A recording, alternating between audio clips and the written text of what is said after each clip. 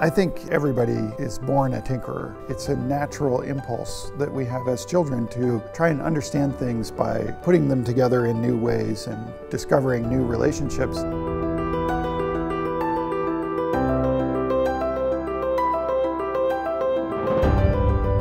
We use a formal definition of tinkering as the activity between when a project is constructed and when it's finished. It's that time when every element of the project is sort of there, but it's not working the way you mean it to. So you have to tinker with it. You have to play with it. Engaged learning is better than disengaged learning. It's one of these statements of obvious truth. You know, no one in education argues with this idea, and yet without saying it out loud to each other, we fall back to these very memorization kind of systems of learning out of textbooks and, you know, getting prepared for the tests instead of these highly engaging learning experiences that are more natural to the student.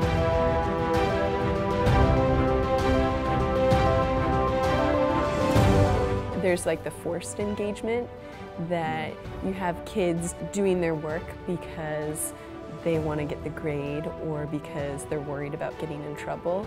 But I think what we're trying to create is not that forced engagement, but that intrinsic engagement. Kids that are invested in the outcome of the project, not because they want the grade or the pat on the back, but because they really want to see this thing happen.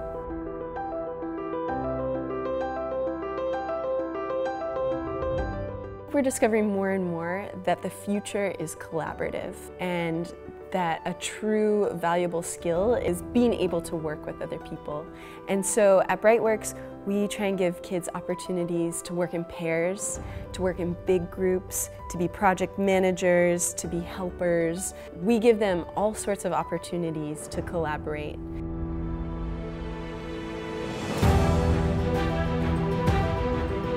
When they grow up and they have to solve the great challenging problems of the world, they're prepared to be really skillful communicators and group workers.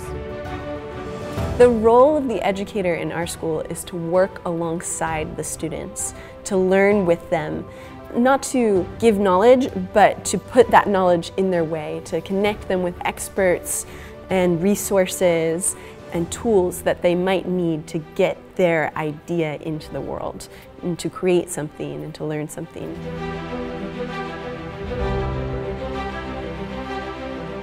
The revolution is to focus on the habits of lifelong learning, of playful problem solving, of collaboration. Those are the skills that will take us through the 21st century. I think to revolutionize education, we have to scrap those desks that are sitting there looking up at the board where the teacher's standing.